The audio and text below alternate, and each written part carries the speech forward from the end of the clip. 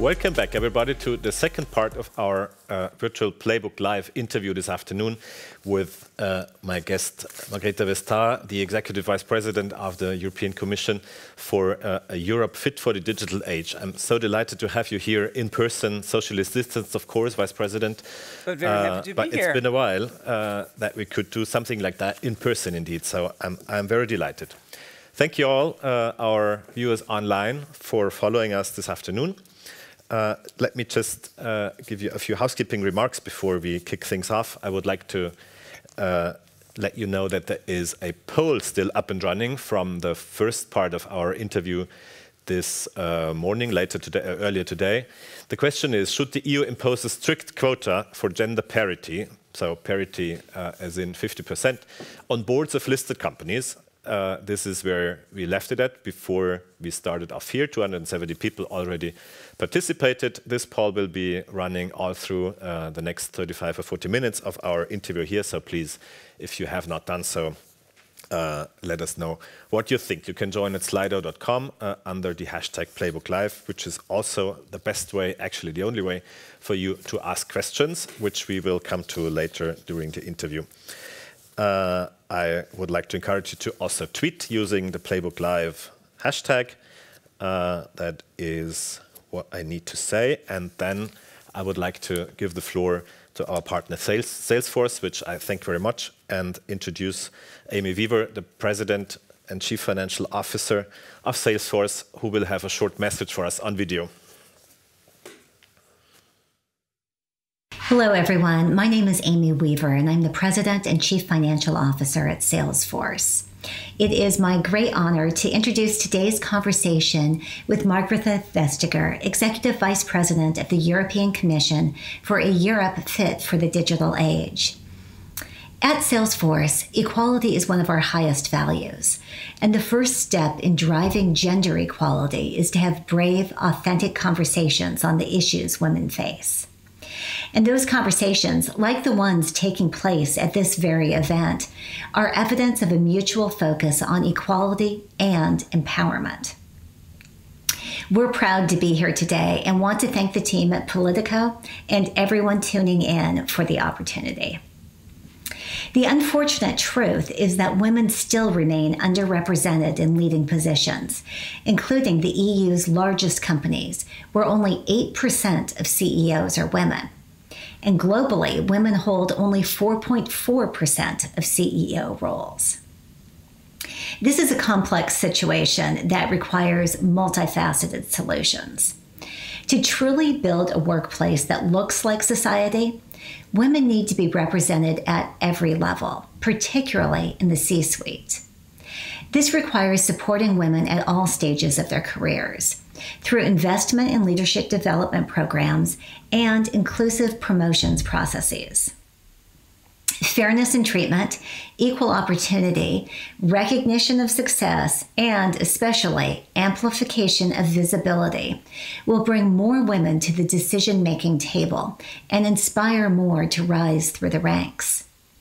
In fact, data shows that customers and employees expect companies to drive equality, and that equality has a tangible, positive impact on the bottom line. At Salesforce, we have created employee advocacy programs to help support and empower women and other groups of employees through confidential conversations with advocates around issues of belonging, equity, and career navigation. We're also proud to have women like Neelie Kroes, the former European Union Commissioner, on our board of directors. Her work, along with that of Margrethe Vestager, Cecilia Malmström, and so many others, exemplifies what can be accomplished when women occupy senior roles. The career path of these women must be something that every company, every government, and every organization should aspire to recreate. And with that, I am very excited for everyone to hear from Margrethe Vestager.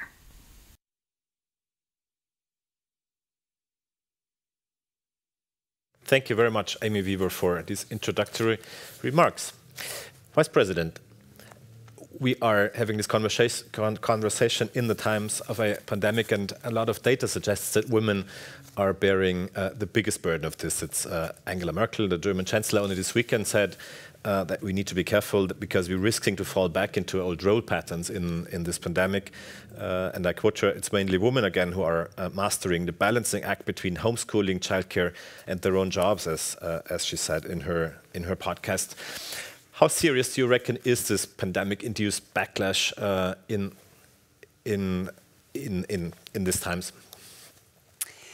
Well, first and foremost, hello, everyone. Good afternoon. It's great to be here in person.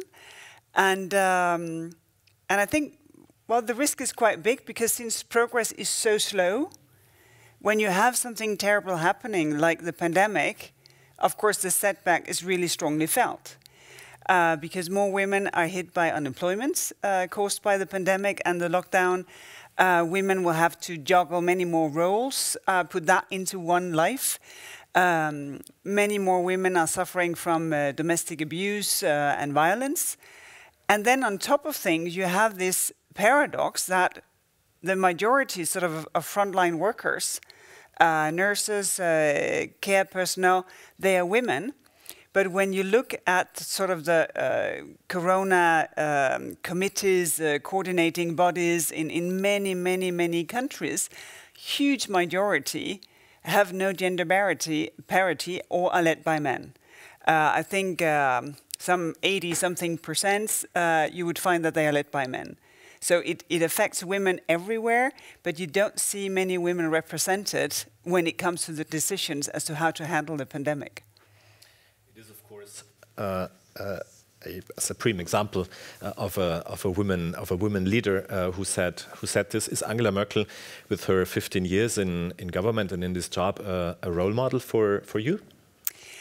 Yes, she is. In many ways, I find her approach really inspiring because she's not a leader who wants to, up front with the flag. She seems to be a leader who will listen well, make sure that the data, fact, different evaluations of a situation comes to the table, and only then sort of assess the situation and say, well, the way forward may be this, so that things are balanced. I really appreciate this. Also in a situation under her leadership where Europe has been now challenged really seriously twice, first during the financial crisis and now during the pandemic, two crises that are extremely different in nature. But I think one common denominator is that our societies are really challenged when it comes to political leadership. Angela Merkel is a leader, as you said, who also very carefully chooses her words. So it was a rare occasion when she, 2 years ago, gave an interview, a long interview, where she talked about her role as a woman. And she said, "I am not a feminist." She did not claim that title. I'm thinking of that because you said she's not waving the banner. Do you consider yourself a feminist? Yes, I do. And for me, it's important because it says that you're in the fight for equal opportunity. And I think it's important also to broaden the idea as to what is feminism. Not to allow anyone sort of to occupy the label and say, well, this is exactly what it is, but to make sure that it's a broad movement, and men as well as women can join. What is who is the most impressive woman in politics, the most impressive role model you had when you pursued your own career? Well, one of the women that always come to mind would be Madeleine Albright. When I was very young, starting off in politics, we had the Balkan Wars, and she took, the initiative to convene European leaders to find a solution, and she didn't have to. It was not in her portfolio. But she did it anyway, out of sort of a sense of belonging in a European reality. And she did something, and she did it, in a consistent manner, and I think she was instrumental as to the peace that eventually was found. And I find that very impressive. She's very impressive still. And obviously, from her quote, and something I strongly believe in, that there is a special place in hell for women who do not help other women. Is that something that you have ever encountered in your career? A woman who did not help other women? Maybe not so directly, but I think there is a tendency also among women that we have biases just as well as men would have biases. As to, for instance, what is leadership?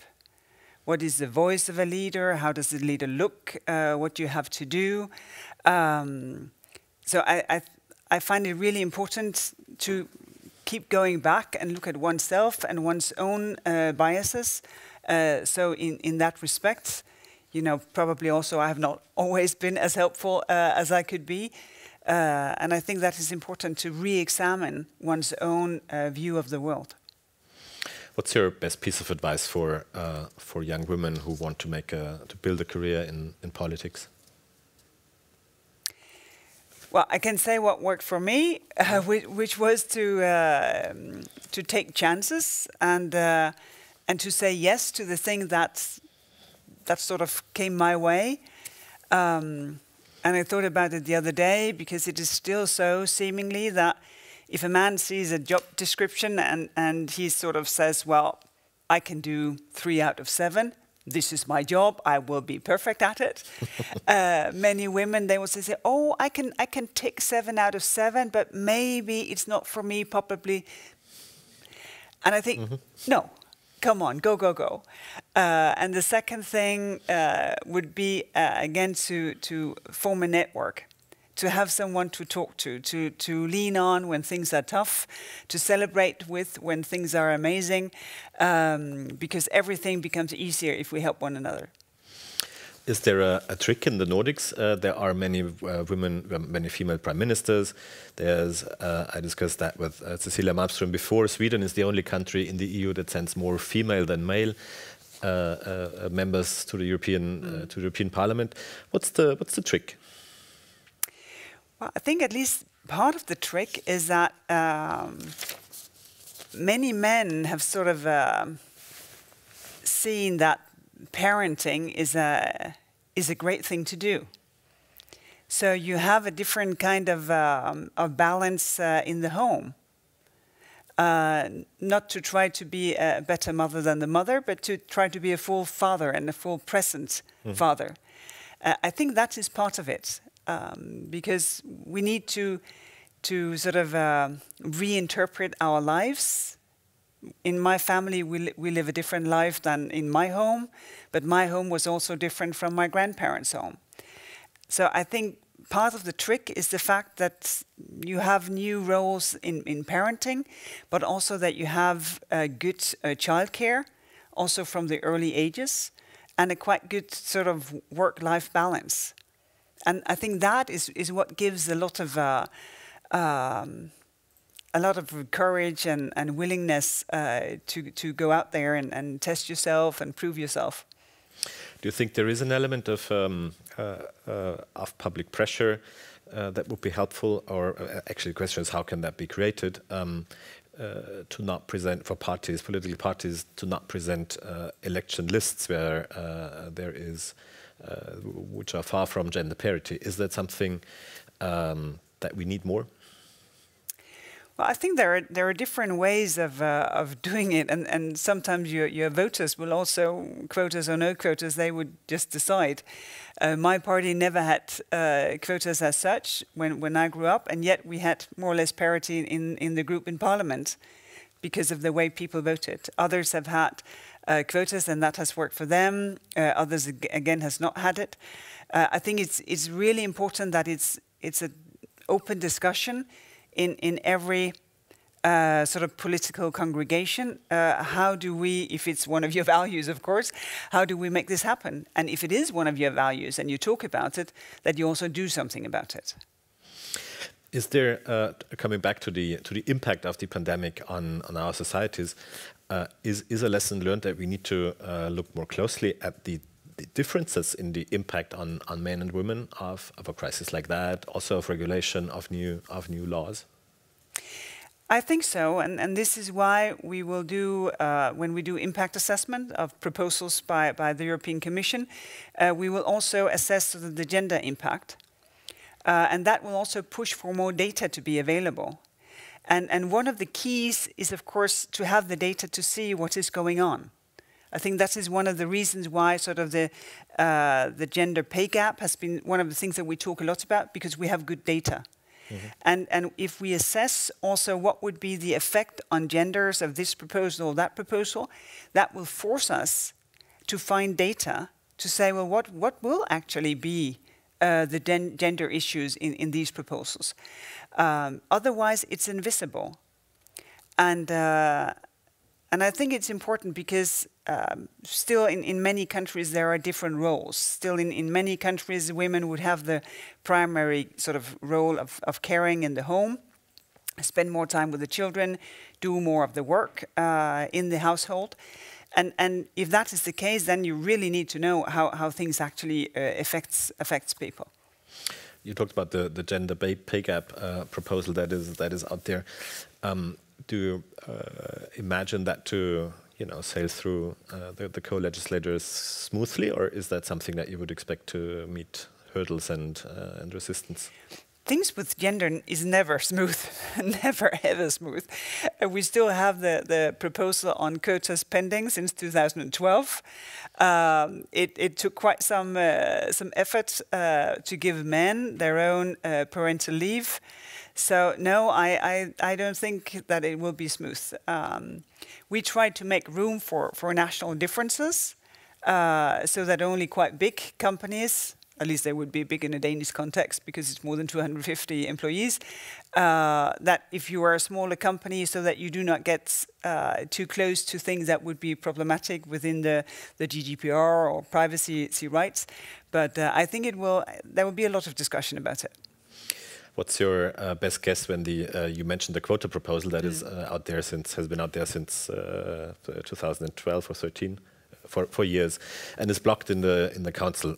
Is that something that you think is going to be done by the end of this mandate of the current commission? Well, at least we will push for it, and I think there is also it's a credible push because it's a gender balanced commission, and I myself have grown into being a strong believer of quotas. Because I realized that there's been informal quotas for men for centuries, and it has worked very well. Up to a level of 95–98%. So I think the male part of the population should just accept the 50% and run with it. Because if there should be any fairness, of course, we should have 70% for next 100 years. Any fairness, historically speaking? Yes. Can you give me one example of what how it would look like if you focused more on if the impact assessment would be done by gender, for example, in tech in your wider portfolio? How can we imagine that to look like? Well, I think it's interesting in many ways because technology influences everything we do in life. And by now even more than ever. So it is work, it is socializing, exercising, shopping, everything. And yet it's a very sort of non-diverse community who is building the technology for us. So one of the things we're in the process of making a proposal for artificial intelligence that we can trust. And here, of course, it's a big thing because if data are biased, then there is a risk that the result that the artificial intelligence will give you will also be biased or even increase that bias. So here, the gender perspective is really important to make sure that we can correct for that when artificial intelligence works in order to be able to trust it. When it comes to sort of data strategies, to make sure that we have data available and not to be blind that there are some things for which we do not have data. I think that is another important perspective in doing that. And how can that be addressed? For example, the as you say, now I'm very diverse community that that builds and that codes AI solutions for us.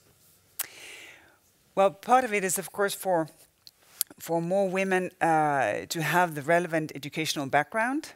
That is improving, but very, very, very slowly. I think that is important because just imagine if we had if the European Parliament had the same sort of composition as the tech community, you know, we wouldn't talk about anything else. Mm-hmm. Because we would find that to be a scandal, that they could legislate for everyone, being so non-diverse. So it's for member states to encourage, to figure out what kind of programs, what kind of encouragement to have for more women to get sort of also the coding qualifications, but maybe also for the tech sector to open up as to what does it take to be a tech designer. Because also coding and creating new services is a completely different matter today than it was 30 years ago when I tried to learn to code. Did you successfully do so? Only as an absolute beginner, but you know, it's kind of interesting to just have a sense of how it actually works. Mm-hmm.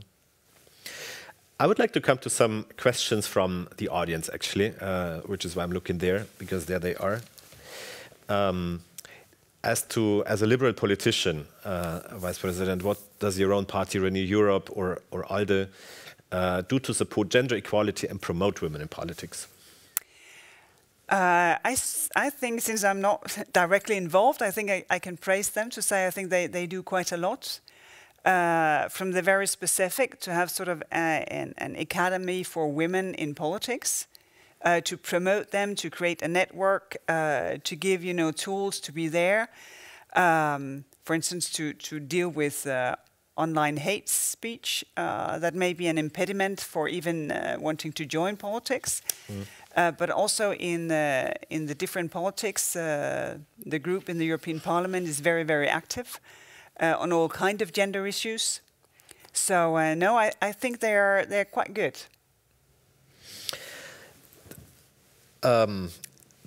Another liberal, the president of the European Investment Bank, Werner Hoyer, says Europe must lose its naivete over Chinese firms winning contracts for EU development projects in Africa. Is he right? A very different question.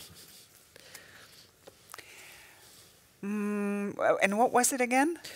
That Europe must be less naive over China and Chinese influence in Africa is the question. Well, I have no judgment of whether we are naive or not, but I definitely think that we could have a very different presence. That was the reason why the entire college went to see the African Union Commission just before things closed down in Europe last year, in order to establish also a personal relationship with the people of the African Commission. And one of the thought-provoking thing is that, if I get the numbers right, when China invests €1, Europe would invest 5. Only we are so much more shy when it comes to sort of promoting our engagement. And here I think we could do much, much more. And that engagement, I find that crucial, because they are neighbors. And a strong partnership with the African Union and African countries is key to many things in Europe. Do you think that is going to, that push, the very remarkable push of the new Commission and the President, and that first trip that went to Africa and to see the African Union immediately will survive this crisis? Yes, I definitely think so, because, you know, when I was there, I was traveling to Nairobi, to meet the government and the startup environment, and there was a buzz.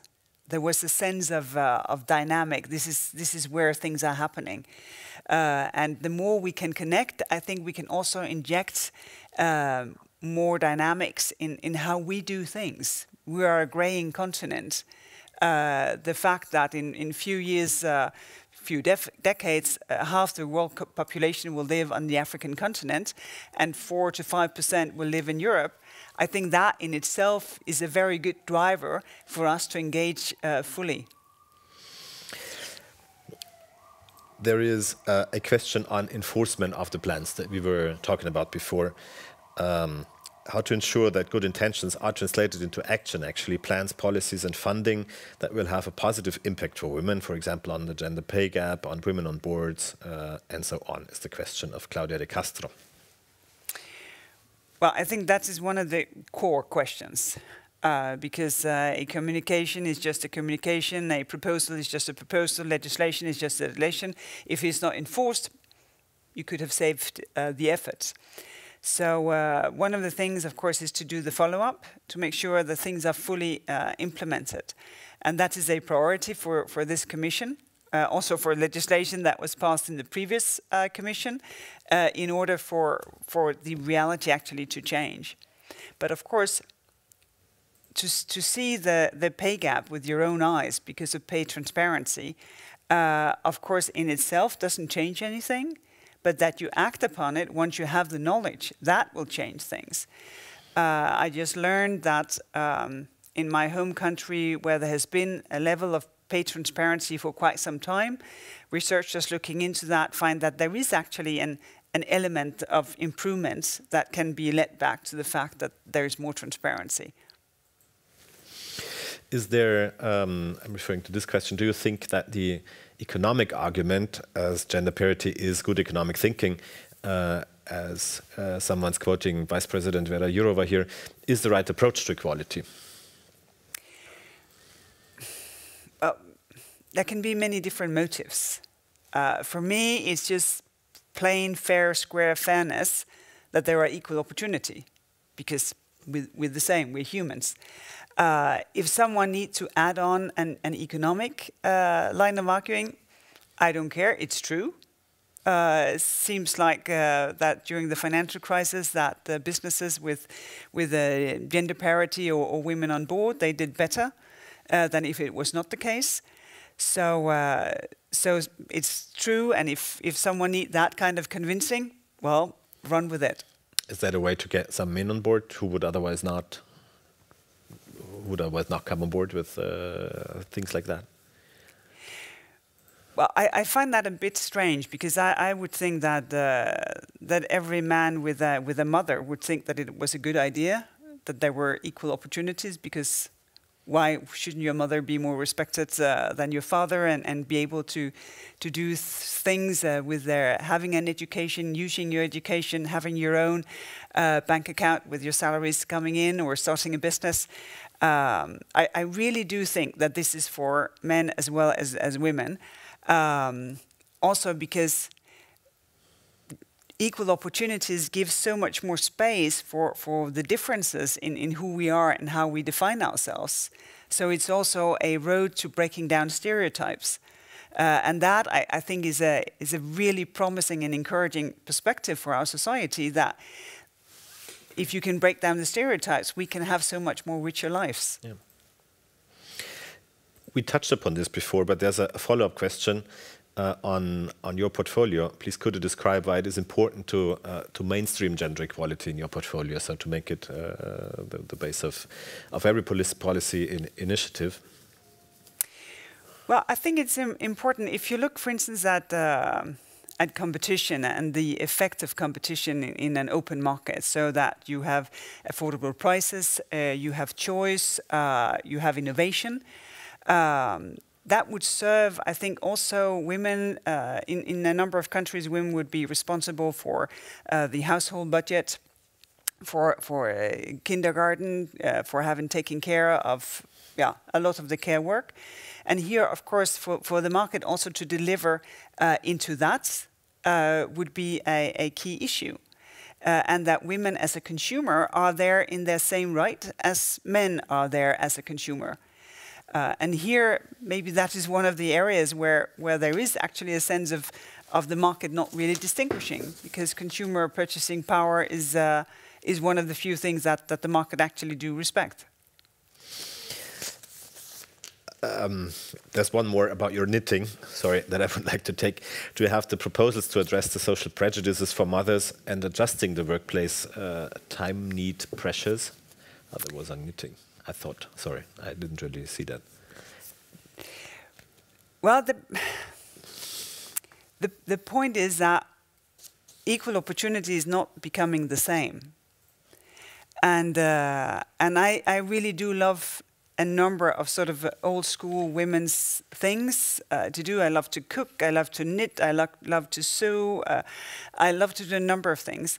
And I would like to bring that in to who I am as a vice president, also because dressing up more or less as a man cheats no one. You know, in a male environment, they will know very well that you're not a man. So better come as who you are and bring that difference to the table. I know that it provokes some, but I find it equally provocative when people cannot resist fiddling with their phone. Have people told you that it is provocative to knit in No, meetings? but sometimes I sense it as if you're not present. And yet there are other things that we accept where you are really not present. If you're double screening, you're not present. So I think it's important that we also push and play, well, what does it actually mean? Because being concentrated, listening to other people is a skill. And if we have to do it for a long time, I think most people, they would, in the best of cases, doodle. In the worst of cases, start to double screen. I would like to come back to the conversation the two of us are having here, and of course I have the screen here in mind. You mentioned it before. You yourself are part of the first gender-balanced European Commission. That is an achievement that I don't know whether it was appreciated enough. But you have been a member of the previous Commission already. Is there a difference between the two? Well, first and foremost, it is thanks to the President. If she had not insisted that every country should come up with a male and a female candidate, this would not have happened. And it took a lot of efforts on her side to make it happen. And I think that is overlooked already now. We take it for granted. Yeah, well, but of course. And I think there is a change in atmosphere, because just the fact that we look different, it's a more colorful commission, and when you look at diversity, I think it also affects how your brain works, what you say. Of course, it's still a bit tricky to test in real life because we are so separated. Of course, we have the physical college meeting, but it's with masks and it's with social distancing and everything. But I think there is a different atmosphere. Does that have to do with leadership style, or and is there a different leadership, female leadership? Well, I think we have to test it over the next 3, 4, 5 commissions with female leadership. Then we have a better sort of sense of comparison. Are you going to run again for Commission President? I really have no idea. Right now, I'm so busy as I have never, ever been before in this job. Because of my portfolio is somewhat broad, but also because of the state aid work that we do and the policy work that we do. So I'm, completely focused. Also because I've always thought that whatever your next job, it's only going to be a good job if you're focused on what you do right now. Because otherwise, people would think that you would not be any good. I think I've heard that before from you. Yes, and it worked so well so far. So that was a plea for make it normalcy that the Commission is led by a woman. Also because we've had quite a number of commissions that were led by men. So I think we can have quite a number of commissions led by women before anyone sort of thinks of that as not being balanced. Speaking of how to become Commission President, just briefly, do you think we will see another round of lead candidates, of Spitzenkandidaten, next time we getting to this? Well, that I don't know. Now the Conference of the Future of Europe seems to sort of actually to get started. And that entire process, I think, will be one of the first considerations on their side. And I think it's really important to talk it over also really broadly among member states, so that everyone has their expectations adjusted as to what will actually happen. How are we going to go through these procedures the next time? Just speaking from your own experience, as the face of a campaign for the liberal political family, which did not fully embrace the concept of the Spitzenkandidat, what would be needed to, as you said before, as you just said, to make it a shared concept, to make it something that everybody has their expectations cleared before we go into the elections? Well, one of the really tricky things with having a lead candidate is to make it a thing in every member state, because member states are so different with different sort of political traditions. Also, when it comes to what are the dynamics of also campaigns for the European Parliament.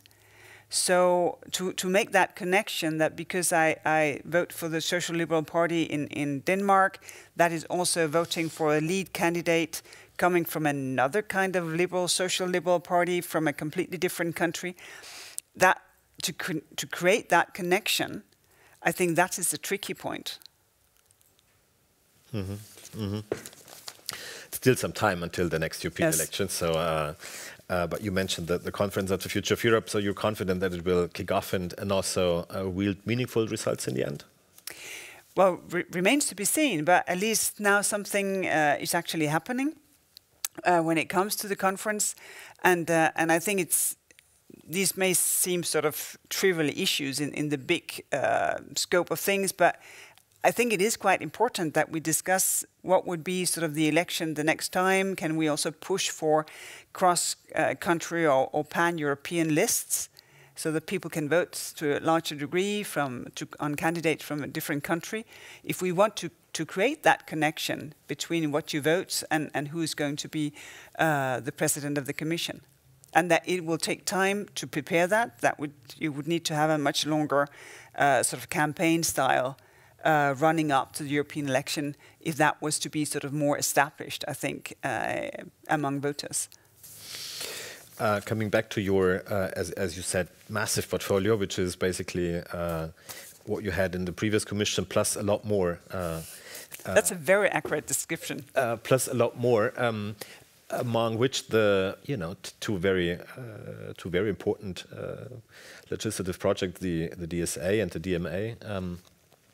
What makes you confident that Facebook or Google or others will, in the end, comply with the Digital Services Act when it's apparently already very difficult to make them comply with anybody to enforce the last Commission's big project, the GDPR, the data protection rules?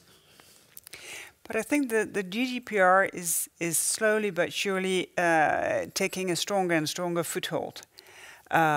It was new, it was complex, but I think with the enforcement structure, it gets more and more sort of tangible. What is this?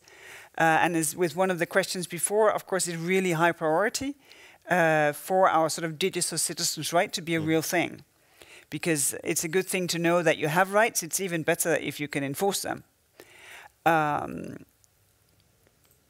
The thing is here that what we have been trying to do is to make both the Digital Services Act and the Digital Markets Act sort of asymmetrical, so that if you are affected by these two pieces of legislation as a small company, it's because you get a better opportunity of making it in the market, not because you get more sort of bureaucracy and more rules to apply by, but that it's for the bigger ones to say, well, we grew into market power, and with that market power comes responsibility.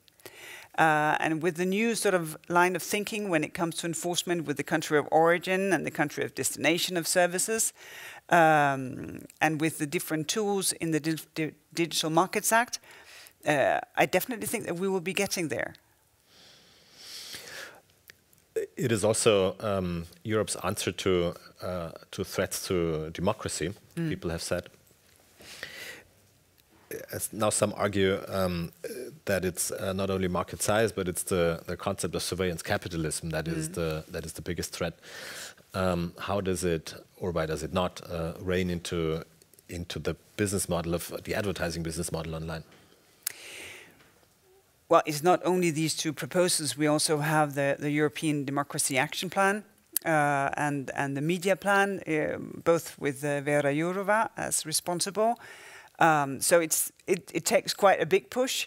But what we are trying to deal with are the problems coming, for instance, from targeted advertising.